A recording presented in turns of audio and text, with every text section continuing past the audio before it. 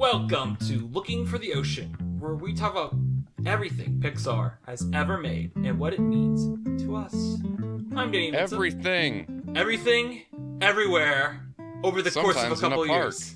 Oh, yes. Okay, that's a better ending. Over many words. Well, no, you actually had a better thing written. And I'm Mark Young. Hello, everybody. And I'm Danny welcome Vincent. to this episode. Forget And I said I'm that. Mark Young. And oh, that's right. I'm sorry. I think I cut you off. I hate that we do this entirely over Zoom, but it's the only way. So today we're talking about It's Tough to Be a Bug, and we're talking about Leonardo. Danny, do you want to give us some background on these films? All right. So, It's Tough to Be a Bug. Follow up to, hypothetically, last week's episode. We'll see. Dun dun dun. Because, yeah, we'll see. But, Yeah, hey. scheduling issues, but yeah, hopefully. Yes. Anyway, hopefully. Tough to Be a Bug. So, this was the one in our big theme park document that we saw. I was like, oh, yeah, this is just like a 3D short film. We can just do this as a short film. It's not like an improv show like The Laugh Floor or like the Turtle Taco Crush. This is a show. It's just a 4D ride, sorry. That's what It's Tough to Be a Bug is. Leonardo, which I presume we'll talk about after It's Tough to Be a Bug. Because I feel like that's what we normally do when we have an IP short and we have a original short. We'll do the IP short first. Anyway, Leonardo is a DETOUR! Oh my god! And It's a detour. it's from Jim Capabianco, right? I got Yes, that right? correct. He Jim directed Capabianco. Your Friend the Rat.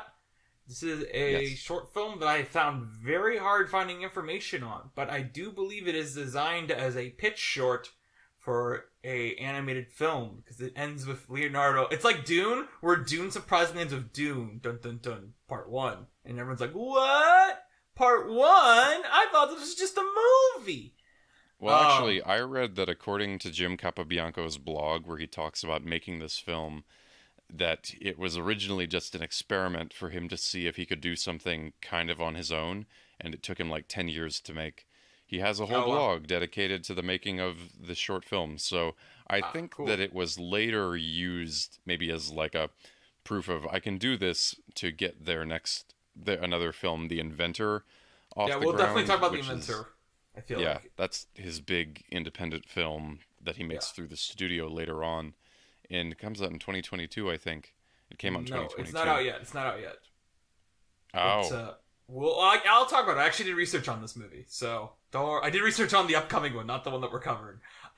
Great. But my point was, it ends with Leonardo ... the beginning. So. Oh, I thought that just was referring to him finding the Mona Lisa at the end, and then it was like, ooh, maybe there's a next chapter where he does the Mona Lisa. I just thought it was like that, you know. Possibly. I don't think Anyway. it's Dune Part 1 or anything like that. Anyway, A Bug's Life. It's tough to be a bug. Bug's Life. We'll see if we talk about the other parks rides last week or next week, whenever we are. Yes. But this particular week, we're talking about a short film that was released as an attraction for Bug's Life. It came out in 1998. It came out before the film was released. See. I got the doc opened. Yes, it opened You're right. It opened in April 22nd, 1998. So it did they open. had to wet That's kind of people's crazy. appetites. This is an ad. Then I didn't actually realize that. Yeah, and the ad, I don't know if they like updated it or something. I thought it looked amazing compared to what they like had in Bug's Life. I think you are willing, not you, but I'm saying like the general audience is probably way more forgiving of bad visuals or animation in a thing like this. Because I do think like it's very vibrant, but you can also tell those character models have very little detail. But it's okay because it's a 3D attraction. Right? Like, I don't really... Well, I thought the spider looked amazing. It had all that hair on it, and I thought that was pretty cool. Oh, okay, the spider in the movie. Sorry. I thought you were talking about the spider that falls on top of you. Oh, did you watch, like, a full theater experience Yes. thing? Okay. Because there's one video on YouTube that just cuts to black for the theater experience part. I assume that's might be what you watch, because that also has the big number at the end just replaced with some like royalty-free music for some reason. And Oh I yeah, watched I that think one. that is the one that I watched. Okay, because I If watched this that one. episode does come out before our theme park episode, we watch a lot of these through videos, except for the ones that Danny has personally experienced. Yes, So and I was going to say, I have not experienced the original version of this ride, but I do distinctly remember going to Disney's California Adventure, and I always assume I assume I went in October 2002 always, because I know my parents, or April 2000, I know my parents took me out of school to go to Disneyland when I went to Disneyland, and I know... Well, this wasn't at California, was it? Yes, it was. I'm getting to that, Mark, but I want to explain where I was, okay? Let me explain my Disneyland trip. The reason I don't know... You might explain this in the episode. We don't know if it exists yet. Okay, but I'm talking about my experience with this ride, because I know I rode this at Disneyland, okay? I have traumatic memories of this ride. That's my whole point, is I can talk about just this ride today. Okay. And I'm making sure you understand now. Maybe I understand now. I'm always surprised that you're like one of the YouTubers that has personal experience with every single thing that they talk about. Well, and so I'm never prepared for like... Some of these rides that we'll talk about whenever we did the other episode, that is different. But this ride, I rode at Disney's California Adventure. I'm pretty sure I went in 2002 because the thing I remember was all my brothers got like shirts, and I don't know if we've ever talked about this before, but maybe it's something you just kind of know about me. For some reason, it took me a long time to wear shirts that didn't have cartoon characters on it. And then once I did change to shirts about cartoon characters, I wore like the same 3 shirts for about like 4 years of my life until my sophomore year of high school, where I finally was like, all right, I can start wearing clothes.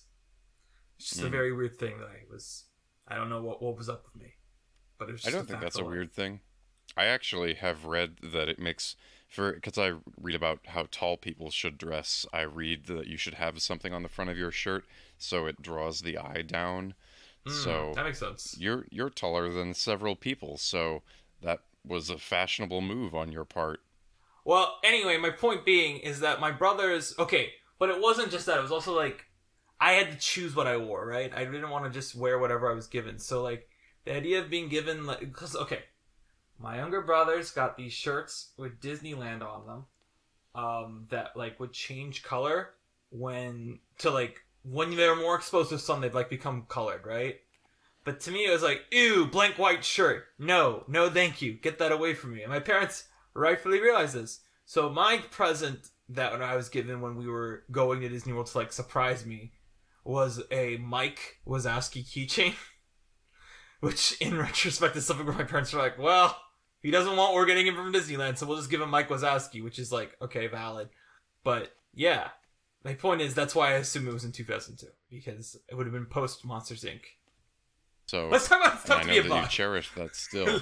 I went on this in 2002. I must have been 8 or 7. I guess I was 7. Doesn't matter.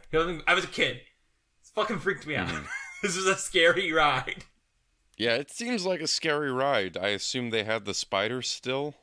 You had the spider still, which you can't tell in this. And I was trying to clock when it is. I guess it just has to be during like the scary part where like all lights go out. There's a part of this where basically they start. I don't know how they do it. It's just like, it's just like a pump of some kind. But I don't want to sound too bad, but I feel like out of context it could sound bad. But it's like they make it feel like your butt is just getting punched a bit. So it's like there are bugs crawling under your butt trying to escape from the bad guys. But it's just like, wow. That's why if you watch the video of people screaming, the kids aren't just screaming because spiders are coming down. It's because I'm pretty sure at that exact same time, that's when it's like, it's pretty much punching your butt over and over again. To be like, the bugs are crawling away. Run away from Hopper. And it's just like, very scary.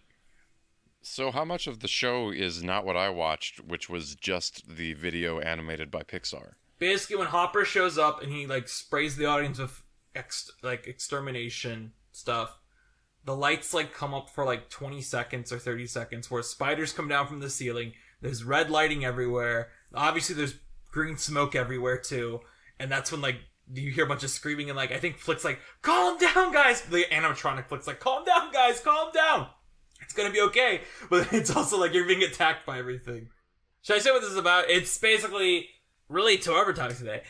It's basically your friend the rat, but about bugs. But then Hopper comes in to kidnap. It's like, how dare you make these humans honorary bugs? And they're evil. And honestly, Hopper's got a point here. Unlike in the movie, unlike in A Bug's Life, he's got a point. So then he attacks the audience, but then at the end, a chameleon character who is not in A Bug's Life or Toy Story. I gotta assume that was what I was more impressed by. It was like the detail on that chameleon model or lizard model, whatever you want to call it. Basically, just eats Hopper, and it's like, well, we gotta have a big musical number at the end, and then there's a big musical number, which weirdly in the video Mark watched was removed with royalty-free music, where you just gotta watch the dance moves while other music Well, play. I looked up the song afterward. It's actually a pretty nice, big, fancy musical theater showstopper number, and it's all sung by Bugs, and then pretty much the show ends. Yep, this was really terrifying. Yeah, it seems like a very scary ride. I'm surprised that it would be like a 7/8 thing. I mean, that's kind of the age where maybe you could maybe see if you could handle it, but this seems like a ride that would be upsetting. Well, and I'm sure we talk about this when we talk about Bugs Land. The thing that's weird about this is that the rest of A Bug's Land, which is let me clarify. So this is in 2 parks, right? This is in Animal Kingdom, which is where the original version is, where it's just a thing, right? It's just a ride. There's nothing to go along with it. It's just like, oh, here's it's like how Finding Nemo the musical's there. It's like, oh, there's the one Finding Nemo thing, and this is like, oh, it's the one Bugs Life thing. But then in California Adventure, it opens with, and I'm not gonna get into it because I'm sure we talked about it or we'll talk about it, whatever time. That's A Bug's Land, and the thing about A Bug's Land is basically a kiddie area of the park, and then there's this. There's this crazy thing that's terrifying next to it, where it is there's a bunch of kids my age, when I'm there, 7-year-olds, my younger brother wrote it. That's tough to be a bug, and he was 5 when we went, if I was 7, so it was scary. Although I'm pretty sure a lot of the rides my brother rode when we went, this type of thing, mom puts him in her lap, so it's like he might freak out at the spiders coming down, but he's not going to be freaked out by his butt being punched by ants crawling under him, type of thing. I guess I didn't hear much screaming in the video that I watched, but it seems like the kind of thing. You can hear the screaming. It's definitely there. Everything is it's perfectly designed to trigger every kid fear of bugs, and they're large and they're coming at you. I had a thing when I was little, I saw some Mars documentary at one of those giant IMAX, or maybe it's not IMAX theaters, but it's like when you're on a wall of seats and you're just kind of feel like you're hanging over the movie. And I could not deal with this Mars documentary because it was just like this. It's just large and 3D and in your face. This is something where it's such a weird thing to talk about because we are talking around the other episode. So I will hold my thought because I'm sure whatever thought I want to give in relation to the IMAX thing will come up when I'm talking about some of the Cars rides. So, but I get that experience, and I will say that there are other rides at Disneyland that I think are more close to that than what it's tough to be a bug is. This reminds me of when I went to Wisconsin Dells, and we went on the first ever, this is an air quotes thing because it definitely was not the first ever, it's first ever 4D water simulator SpongeBob. And it was okay, it was basically like this, but with SpongeBob, right? So it was just okay, who cares? It was not as good, because I think that's the key thing with Disney, is that you might be in the themes, you might not, but also they are the ones to do the theme portion of theme parks the best. Perhaps. Although I guess I've never been to Universal, so I can't really speak to that. I've never been to Harry Potter World. I hear Harry Potter World is very well liked for the theme reasons. But so you have a positive memory of Bug World? No, I don't. This is not a good Disneyland thing. This scared me. I don't have a lot of memories of Disneyland, but this one was scary and disturbing. But I will also say that if I remember right, this is where my mom was on this with us with Tim, my younger brother. And then after this is where she's like, all right, I'm going to take Tim somewhere else and you guys can do the scarier stuff. Which also, thinking about this trip now is so funny. Because it's me and my older brother were the older kids there. But it's we were 7 and 9. Which I guess I don't know, that is the perfect age to take your kids to Disneyland. 5, 7, and 9. But actually 5, 7, and 8. Because my brother's birthday's in December. But that's the perfect age to take your kids to Disney. Because it's especially Disneyland, because Disney World has scarier stuff at it than Disneyland does, especially at this time. So it's yeah. But Anyway, I think Yeah. this was like the breaking point for mom to be like, all right, we're splitting up. I'm taking the youngest one to some less scary shit. You know? Very bizarre that Toy Story, which had some scares in it, like, I wonder what they thought the audience would be like to up the scare factor so significantly before Bug's Life.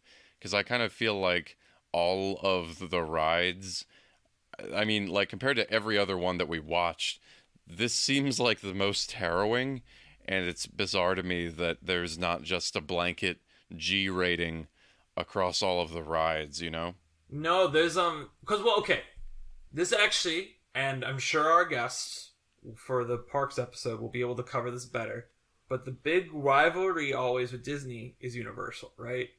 And Disney and Universal are a lot like Mario and Sonic, and that I mean Mario, you know, or like that I think Mickey, they're owned by actually the a better same comparison. company. What? In that I think they're actually owned by the same company now. Mario and Sonic? Yeah, I think Sega No, is a part of Nintendo. No, they're not. They have a good deal with them, but like they don't. You can get Sonic games on PS4 or PS5, whatever PS we're on right now. But my point is actually a better one to use as an example, really, because it's Disney, is Mickey Mouse and Bugs Bunny, right? Where Mickey might have been there first, but Bugs Bunny was like the rowdier one. And that's what Universal always was like. It was the more rowdy one. So it comes to a time where, you know, like Disney I think is still doing well, but they're trying to chase Universal. So they're like, oh, what do we do? It's tough to be a bug, sure. The real thing I always think is interesting, even though I haven't watched a Defunct Land on it, I think there's a Defunct Land on it, is the Alien ride Disney had. Mm-hmm. Are you aware of the Alien ride Disney had at one point? No. So I'm looking up to get the name of it. Because I know they replaced it with a Stitch ride that was also really bad. Because I rode the Stitch ride when I was there at Disney World. Oh, yeah. It's called Alien Encounter Extra... This is so hard to pronounce out loud. Terror Estrial. Alien Encounter. So it's not actually about Alien. It was built in 1994. Really opened in 95, you know. And then it closed in 2003. It was considered absolutely terrifying. Originally it was pitched to be a part of Alien, but then it was like, no, it's rated R, we can't have that. And I just remember hearing, I've never ridden it, but I've always heard it's like absolutely scary, and like everyone's like, no way. And they replaced it with the Stitch ride, which was also kind of scary. But the thing that sucked about the Stitch ride was like, as a part of it, I just remember Stitch farted, and it was just literally the most rancid smell ever. And it's like, I get it, but also, why would anyone want this? You know? Yeah, I'm really not drawn to anything with, like, smell-o-vision. I think that it's a terrible idea. I'm actually laughing looking at this, because I'm looking at the timeline of this ride, okay? So, Extraterrestrial replaces Mission to Mars, which is another kind of serious motion simulator ride. That gets replaced with Stitch's Great Escape, which closes in 2018, which lasted way too long. And after that one, they're just like, fuck it, we give up, we close. This is just where we're going to be able to meet Stitch. Like, it's just where Stitch comes out to take pictures. We're not putting her right here anymore. We're done with that. And I kind of appreciate that. Yeah. And I'm also totally wrong, everyone. I looked it up. Sega's not owned by Nintendo. They're their own thing. They just collaborate now. Well, I know, but I know maybe I don't want to fake news the audience. Yeah. But anyway, there's a scary factor to Disney. I think this is definitely the scariest ride we have from Disney Pixar. Maybe I'm wrong. There's some I haven't got to yet, but I think basically, so listeners know, Mark and I are kind of both halfway through looking at the rides for the ride episode at the time of recording, but we both have basically watched the ones the others haven't. But I can say right now, from what I've watched, there's nothing as like terrifying to a child as this. Yeah, I don't think so either. Yeah. And I even checked out the Haunted Mansion because I was like, if there's one thing that I should watch to see if I would like it, it should be that. And I don't think that comes close to... It's like I said earlier, this seems to press every button that a child could have, while the Haunted Mansion is more pretty. I can say as a child, and this is why I know I went in October, was because they do this really annoying thing at Disney that I know people always complain about, where they overlay the Haunted Mansion with Nightmare Before Christmas shit. And the reason it's annoying is because they start it in October, and everyone's like, that's dumb, because I want to be there on Halloween riding the actual Haunted Mansion. Like, you know, like, do it from November to December, stop overlaying it so early. But then they overlay it early because, you know, they want to be able to have it open for November, and it's like they have to close the ride a bit to do the overlay. It's all, that makes sense. So it's like we got to do it in October because otherwise we have to close it in October to have it ready for November, and you're not going to close a Haunted Mansion during Halloween. But yeah. So when I went, it was the Haunted Night Before Christmas stuff, and that wasn't too scary. If I remember right, the scary stuff at Disney is California Screamin', which we will talk about in our ride episode, or we talked about in our ride episode. Which I think, if anything else, was scary at Disneyland as a child. Because, I went to Disney World when I was like 12 or 13. I went to Disneyland when I was like an actual kid. Not like a kid who's like trying to prove himself, just like a normal kid. The scariest thing at Disney World was meeting Buzz. I was afraid he wouldn't like me. Yeah. I also remember Space Mountain being terrifying as a child, but you can't really watch ride videos of Space Mountain because the reason that's scary is because you can't see anything. So, like, you just can't get the experience of it while watching a video of it. I couldn't tell you. I would have to watch every video for every ride that everyone has been on except for me to have the full experience. I will say, I do think the thing about scariness is because I think World has a lot more effort for that than Land. Because California Adventure was supposed to be this idea where it's like, we're having scary shit here, and it's like, just kidding, it's going to be fun California stuff. And it's like, okay. So Disneyland is a lot more. Whereas Epcot and Hollywood Studios, which Hollywood Studios is in Florida, those both have actual attempts at scary rides. The one ride I do want to ride at Disneyland, if I ever go back there, because I'm sure it's scary, and maybe you should watch this even though... Actually, you should watch it as a good, like, idea. You should watch the Tower of Terror ride if you want a good, like, what a scary ride at Disney World is like.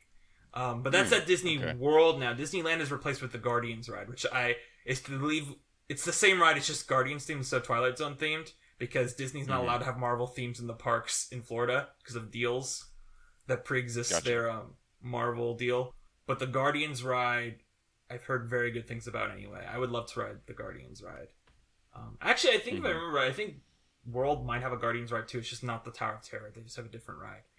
Because since the Guardians were not popular when they made their initial deal with Florida, they exist outside this realm where Disney can put them wherever they want and not worry about legal stuff because they're so new, like, as characters. Or, like, rather, they were around in the 80s, but no one gave a shit about them until, like, 2007 in comics.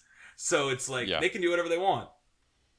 But it's the thing that frustrates me is that they can't make a Wakanda just because Black Panther is considered an Avenger primarily. I'm just like, that's so dumb.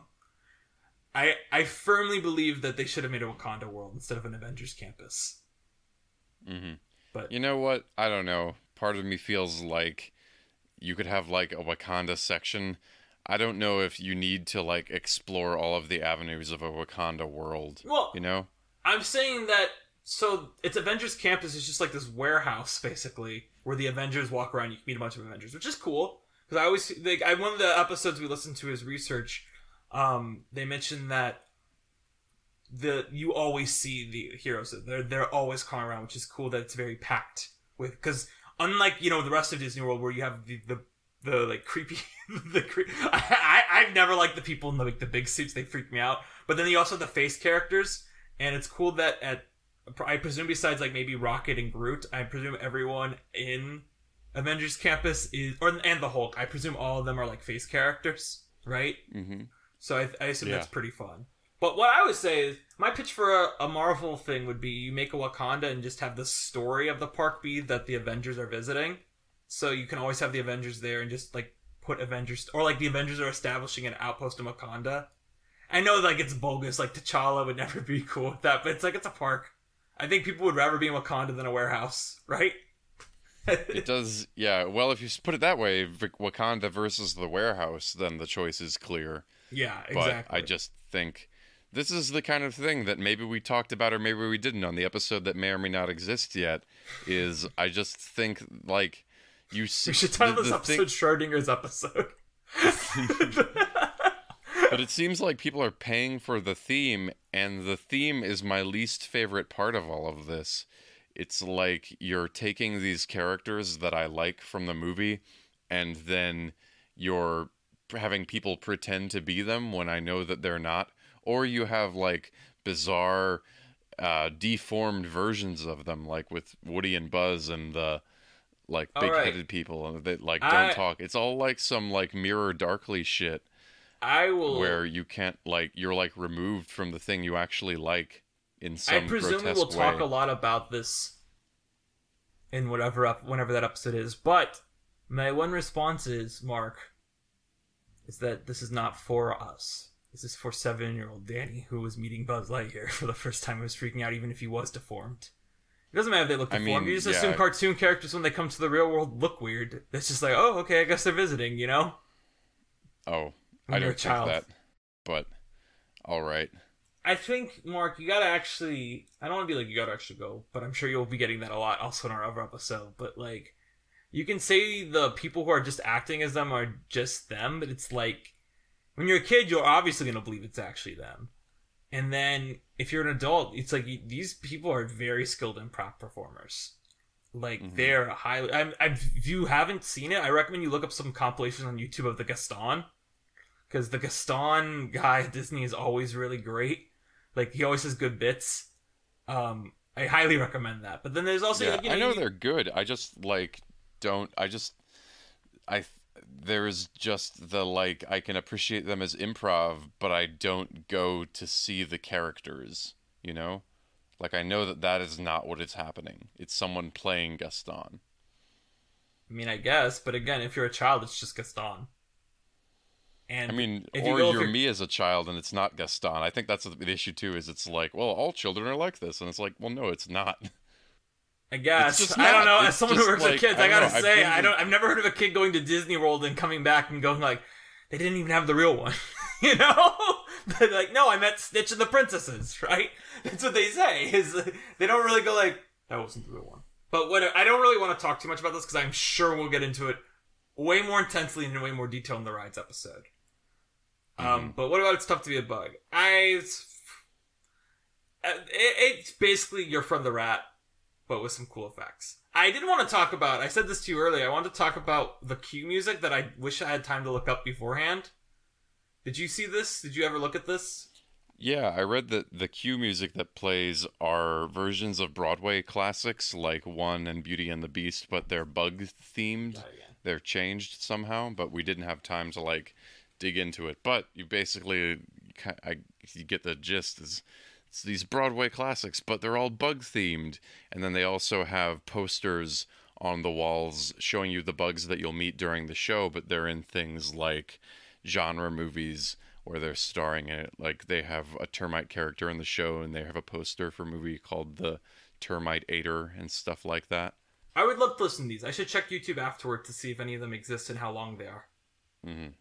I'm curious about, specifically, Tonight, mixed with Flight of the Bumblebee, which sounds interesting to me, like a remix of Tonight, Tonight. But with the Flight of Yeah. the Bumblebee playing behind. I don't know how that mashup works. Should we talk about Leonardo? No, I don't really have much more to say about this specific ride. I'll Okay. also say there are maybe some caveats to what I was saying about like identifying with characters or not. I also just like, as I've said a billion times, I just didn't grow up with Disney and like Pixar characters and stuff like that. I think that I'm correct in that you always have this double mind awareness about the character not being the character, but it's also like I this isn't stuff that I was into as a kid anyway. No, So Mark. I don't even have like a buy into it mentality about that sort of I'm thing. very curious, with all this talk, how we will eventually react when we get to the detour of the Disney Plus show that's titled Pixar in Real Life. That is it's a prank show where people just act as Pixar characters in real life and people react to it. What? Is that a real thing we're That's doing? a real thing where it's like Miguel's playing music in the park and his grandma comes to scream at him. How will the people around him react? And stuff like that. Oh, well, probably they're not going to react or they're going to react strongly because things that happen in movies aren't real. So, there. I don't know, not to be like too negative about that. I'm sure there's something interesting about that, but I haven't watched them. you just so. tell me that concept and I'm like, ugh, you've done the same thing that I hate about these rides is you've like skinned these characters and then patched Bring their me French bodies Blood onto Pete. this like mechanical skeleton and then they're like, look, another thing that we can sell you. And it's like, whatever. See, this is why, Mark, I gotta say, when we do our ride episode, I don't care what you do, you should just look up like either like Test Track, Soarin', one of the Disney Big Thunder Road. You should look up one of the Disney rides that isn't themed around a character, just so you have context on what these look like when they aren't based on IP. Because Disney has so many great rides, or Expedition Everest. That's actually a really good one because that one's recent. Recent isn't like it's 2004. It's not like the ones I just listed where they're all like. Well, I'll check them out. The park. But my point is like these parks can do real magic without IP too. But you're only watching the ones that are based off IP because that's what this show is about, and you have no context of what the ones are without IP. So I think you should I'm just saying, just for your own benefit of like having like basically what's the word for it? Like a white balance. You know, like how you have the white balance for I don't know if there is a word for that, but that's probably a good way of putting it. But yeah. A white balance for the listeners who aren't super into film is what you do in film school. You put a sheet of paper in front of your camera so you can like be like, okay, so that's what white's supposed to look like, so your color correction looks right. Anyway, Leonardo came out in 2009. DETOUR Leonardo, and it was directed by Jim Capobianco, who made Your Friend the Rat, and he received a nomination for screenplay for Ratatouille, and he did the Wall-E credits. That's really what I think is his greatest achievement. Those credits though. Yes. So, Leonardo, I think this was all right. It was pretty impressive reading about how it took him 10 years to make it. And like we said earlier, he set out to see if he could do this thing in an independent way. So even after he was already involved with Pixar and things like that, I believe he also did some work on The Lion King. So he goes way back. And I thought it was neat. I don't really connect with it because I think in the end it kind of has a little more structured. It's a bit more structured, but it still kind of has the vibes of the student short films that we watched, where it's just kind of like, oh, this is a simple story and we get some gags and then it ends, but it's kind of, I don't know, it's not really. It didn't like pull me in, and I think the story itself is a little bit just thin. Yeah. Not much going on. So I pulled up the IMDb page because I wanted to see when this was released. It just says 2009, so we don't know when this actually came out. I know it's the one review on it says played at this festival I went to in June 2009. So I'm sure this was on the circuit for a bit. What I thought, okay, first off, I agree with you. I might be a little more cool on it than you, honestly. Is that I think that it's cute, it's fun at points, but it's also just... I texted you, I'm like, Leonardo was kind of a struggle to get through. Because it's just... There's really nothing there. The music is whatever. It's just kind of a simple... Leonardo da Vinci going for this shit, you know? Yeah. Yeah, okay, so... I felt a little bit different after I like read about the making of it, but yeah, that was my takeaway from just watching it. I was like, why did this end up in the MoMA? What is the appeal of this? Oh, was it in MoMA? I actually did not know that. Was it in MoMA? Yeah. Well, yeah, I read a entry, something from a curator of MoMA who saw this at the festival, and people at the festival apparently loved it, and they were trying to get autographs from Jim Capobianco and stuff like that, and she was like, oh, we have to have this in the MoMA. And I'm just like, man, this just seems like any student film plus some interesting drawings.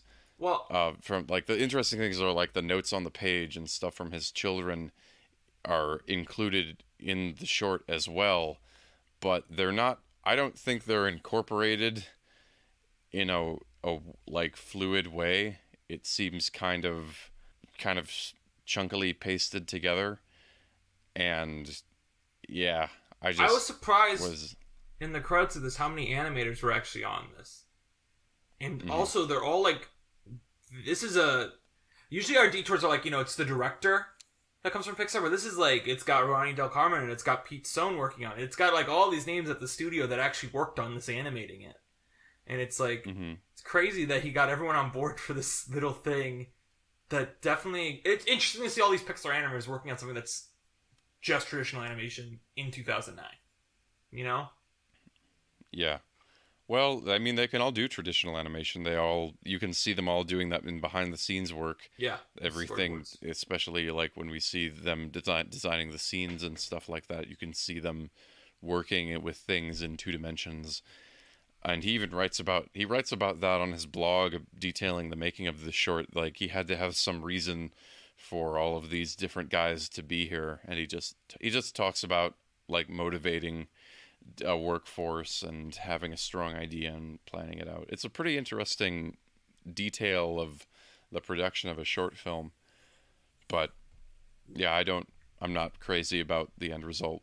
I do want to talk. We'll talk more about Leonardo, but I wanted to mention this because I opened it up on IMDb. Is that obviously this is not something that gets a lot of hits on IMDb, right? Like this is a short film that no one really knows exists. I looked it up on Letterboxd. It is already on Letterboxd. I don't need to add to Letterboxd. It has 17 views on Letterboxd. One of them, only 2 reviews. One review is an actual review that's not in English, but the other review is someone logging for the TV show Leonardo. 5 stars. Love James Darcy. And it's like, okay. But the reason I bring this up is on IMDb, to twist to the Letterboxd game, but not really. The IMDb game, if it exists, it says the 2 things that are similar to this are Party Down the TV show and Knives Out. Which I'm just like, okay, so no one's clicking this. So, Yeah. like, the few people who have clicked this have looked up Party Down and Knives Out. Like, the 2 other people in the world who've decided to look this up. So probably Jim Capobianco really likes Party Down and Knives Out, would be my guess. Because, sorry, who else would be checking this? Well, good for them. Yeah. But, I can't. Yeah. I do think it gives me a lot of Mr. Peabody and Sherman vibes, which I know we talked about recently also. But, I mean, the original Mr. Peabody and Sherman short, not the recent 10-year-old DreamWorks movie. Like, you know, Rocky and Bullwinkle, but it's obviously way more spoonfully animated than that, and it's got some really cool drawings. I don't know. To me, this is one of those things where it's like, it's very long. It's kind of like meandering on like the flying stuff. The gags aren't really good, but then when it's all done, the reveal's just like, then he goes on to paint the Mona Lisa, and it's just like, okay, cool. You did. And then like, the longest credit sequence ever begins. What? It just has a really long and slow credit sequence, which I thought was bizarre. They gotta pad that runtime up. Make it long and good. That's the thing. This whole short is like so much padding. Yeah. It reminds me of my Toy Story point that I always make, where it's like, yeah, Snow White was the first animated film, but so is Toy Story. The difference is Toy Story is 10 minutes longer than Snow White, that feels an hour shorter. Yeah. And that's what this short is like, was it really worth getting it to 10 minutes if it's this? I will say, I am curious about the, have you looked up the inventor at all? Like, the art style of it? So, the director of this has been working on a feature version of this, adaptation of this called The Inventor. Which actually premieres next month at Anarchy, which is the big animation fest. Namona's gonna premiere there. The new Kraken movie is going to premiere there. And the Spider-Verse short film about Miles having a panic attack to join Puss in Boots and Mario is also premiering there. So, but no, that's what's crazy to me. It's like this. I looked it up and it's like, oh, this has been in development for a while. Holy shit, it's premiering next month. What a time for us to be talking about this. I hope it's good. It's one of those things where it's like, if you work on something for so long, you really hope it turns out okay, because it's like, why would you want it? But also, like, have you looked at the voice cast for this movie? No, I don't know anything about it. The movie has, the main 3 characters are being played by Stephen Fry, which, okay, so that's something that proves it's an indie movie to me. So if your lead is Stephen Fry, okay, it's indie, got it. But then the other ones are Marion Cotillard, Daisy Ridley, and Matt Berry. Matt Berry's playing the Pope, which is pretty exciting, I feel like. Wow. It's also got a lot of really good people involved with it. Tom Moore is involved with it as an animation consultant. You know who Tom Moore is? No. Tom Moore is the guy at Cartoon Saloon who made Wolf Walker's Secret of Kells, Song of the Sea. Oh, cool. Yeah, he's great. I love him. I remember he said my favorite response to the AI art when it really started kicking off was someone is like, can someone make an AI art that looks like Tom Moore? And he just, I don't remember what he was like, please don't. or something like that. It wasn't like that. It was way more harsh than that. I don't know if he said, he might have even been like, fuck off. I don't want to put those words in his mouth, but he seemed very like, damn, like he's even like, no, don't do this, and why are you tagging me in this? I don't want this to happen. Don't make AI art that looks like my shit. But no, they played 25 minutes of it last year at Annecy, and this year they're premiering it at Annecy, which is a French animation festival. Cool. Very cool that it's premiering. It hasn't sold yet to the distributor in America. It seems like a Netflix thing. You know, like something Netflix will just pick up. But yeah, it's pretty exciting this is finally coming out. It cost $10 million. So, and obviously it will eventually be a Detour we cover because it's by this director. But yeah, he's apparently been... Okay, so it was finally greenlit in 2018. Do you have other thoughts about Leonardo? It reminds me of also... I don't know if you ever watched those growing up. Well, maybe it's the only one as Beauty and the Beast, but when Beauty and the Beast came out on DVD, like the special edition, because it was the first DVD... Well, actually, so there's this weird trend in the early 2000s where Disney re-released both Beauty and the Beast and Lion King as special editions where they added a song in where it completely messed with the flow of the movie entirely.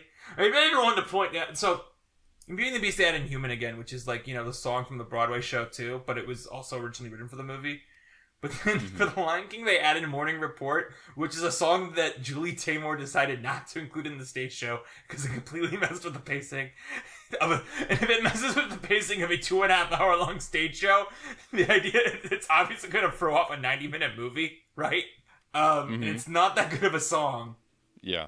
But anyway, the Beauty and the Beast special edition DVD, you can watch 3 versions. You can watch the theatrical cut, you can watch the version of Human Again, which everyone like clicked once and then was like, no, I'd rather than that. Not because the way Human Again is slotted in, it's like right in between something there, and I believe after something there, it cuts back to Gaston and LeFou like having a scene where they set up something for the third act, and then it cuts right to Beauty and the Beast, right, the song number. So it's like there are already 2 songs pretty close to each other with something in the middle just to separate them. The idea of throwing Human Again either right, I don't remember if it's right before Beauty and the Beast or right after something there. It's just like.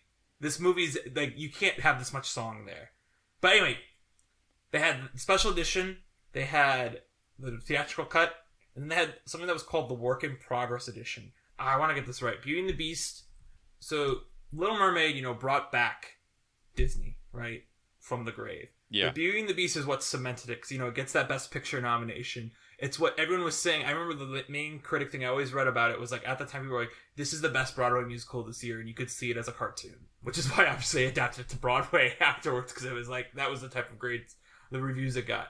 But, so, the movie premieres in America, finished in November 13th, 1991. However, Disney is so proud of this movie, and for good reason. Beauty and the Beast is one of the greatest American animated movies of all time. They screen it at the New York Film Festival on September 29th, 1991. So about a month and a half before the film is done. The other 70% of the movie is complete. The other 30% is storyboards and pencil tests that make up, like, for example, I remember very specifically the big Beauty and the Beast number, in that it's like there's CGI around them, and it's just them in black and white kind of dancing, like, not as an animatic, but like you can see the line work on them. Anyway, all this to say is that this is what that reminds me of, is the art style reminds me a lot of the Work in Progress Beauty and the Beast, which I think is still something really cool. I would love to see more of, even though I understand the only reason it exists was because, you know, they actually played it at a festival, right? So. Well, that's cool. I don't really have much of a memory of Beauty and the Beast as a film experience, because I think I've only seen the whole thing like once or twice. Dude.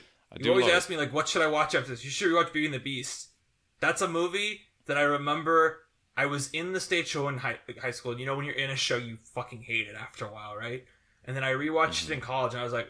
Because, you know, when you're in it, you're kind of like, this is overrated, blah, blah, blah. Like, I don't get why this Lion King is so much better. And I do still think The Lion King is better, but then, like, you watch it again, like, a couple years later away from the material, and you're like, oh, no, like, it totally makes sense why this is, like, revolutionary to everyone. Everyone was blown away by it. It's just a really well done fantasy love story, with really good music. I'll go check that out. Yeah, I definitely recommend it. It's on Disney Plus, in case you're unaware. Oh my gosh! In case you're unaware that one of Disney's most iconic movies is on Disney Plus.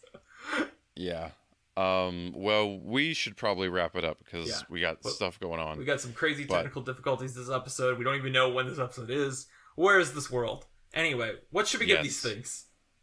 I am gonna give it. You know, we both said that these films felt like they were kind of like lacking something, or in the Bugs Life case, it was just so over the top scary. It was like, holy cow, crazy stuff. So what I am going to give both of these films, here's my thing. When I watched Leonardo, I was in the kitchen eating dinner and half watching The Wire, which my roommate is rewatching, and that really enhanced my experience with Leonardo. I felt like that really satisfied me in places where Leonardo did not. So just to address the holes in these, I want to give both of these films a Disney Plus membership so that you can have Beauty and the Beast on in the background while you're watching these movies, and then you have like a full delightful experience. And if you don't get everything you want out of the Leonardo, or if there's a scene that's too scary in the bug show, watch Beauty and the Beast. Anyway, I'm so tired. Danny? I will give It's Tough to Be a Bug a mandatory international re-release in all the 4DX theaters where everyone must go and be traumatized. Much like I gave Wall-E. Whereas unlike Wall-E, it's like, we must pass this down to the next generation so they know what greatness is. For this, I'm like, they must know trauma. So that's what It's Tough to Be a Bug gets. For Leonardo, I will give it... This is very specific, and we'll date the episode, which is fine, because we always date our episodes with talking about current things. I'm still currently on my Guardians of the Galaxy 3 obsessed kick, and I would like to give it a better soundtrack so I can be more engaged in the coolest scene in Guardians of the Galaxy 3. Because like every Guardians of the Galaxy movie, there's like, the opening song that everyone knows, and then there's like one set piece set to a song that everyone knows. And in Guardians 3, the big set piece is set to No Sleep from Brooklyn till Brooklyn. And it's really great. It's a really badass scene, actually. Like, it's by far, like, it's a oneer where I feel like oneers are getting very annoying. In this one, like, okay, they can still be good. Anyway, I'm gonna give Leonardo No Sleep till Brooklyn. So you can watch it with and jam out while you're watching it. That's basically it. All right. What are we doing next time? It is a big one next time, I think. Yes, presumably, if the rides episode doesn't get mixed up.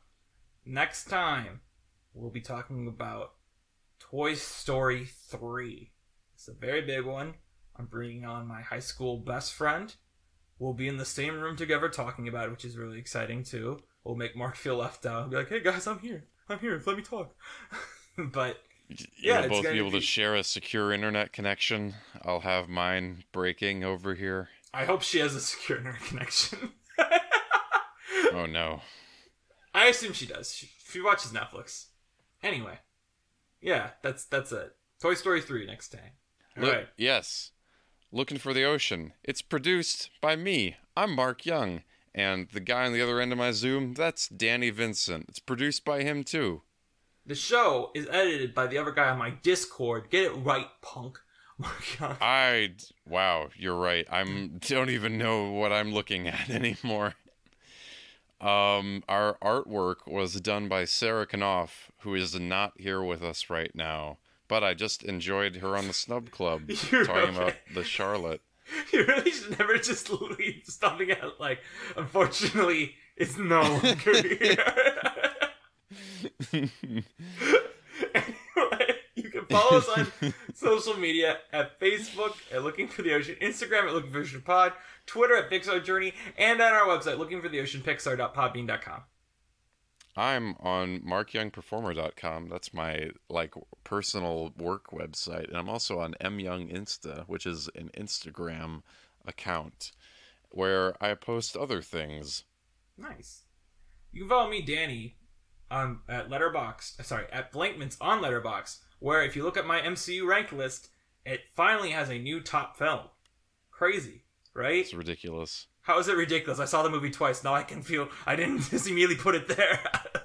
I don't know. It seems like the world is against me.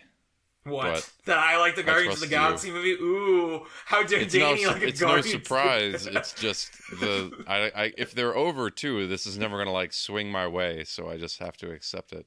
It's okay. The MCU is over now. We never need to pay attention to it again. You can listen to my other podcast. Is that a promise? Okay, very briefly, and then I'll finish our wrap up. I was Jesus watching. Christ.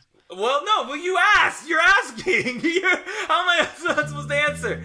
The one thing I was like, before last week, I was like, I'm actually looking forward to seeing this. If it's good, that Nick Fury show that's coming out, like it's being showrun by the Mr. Robot guy, not the Mr. Robot guy, but a Mr. Robot guy, and maybe like I think it looks good. And then after I saw Guardians 3, I'm like, no, it feels that's it. I'm done. Like these are never gonna hit this level again. These movies never hit these levels except when the Guardians movies existed for me.